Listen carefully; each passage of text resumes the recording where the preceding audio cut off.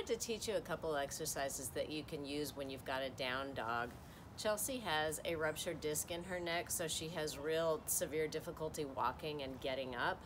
One of the things that we do to help these down dogs get up is to work their abdominal muscles and their core. So think of it as if you're doing a sit-up and you're taking a sit-up to your knee and you're going back again, and a sit-up to your ankle and going back again, a sit-up to your tail and going back again. So we're working the whole abdominal wall. So what you do is you take a treat, oh, good girl, and say we'll just go to her knee. And she's engaging that core. And then you take her back to center, take the treat, and go to her ankle, which is gonna be more of a stretch for her. Go back to center. See, you take the treat to the other ankle. Oh, such a good girl. Back to center.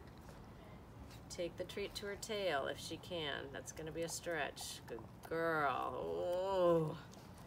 Treat to center and go back to her foot.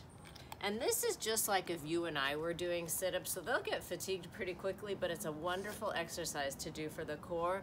When you're done, flip them over onto the other side and do the other side. You always want to keep them even on both sides. I'm Leslie Gallagher. Thanks for watching.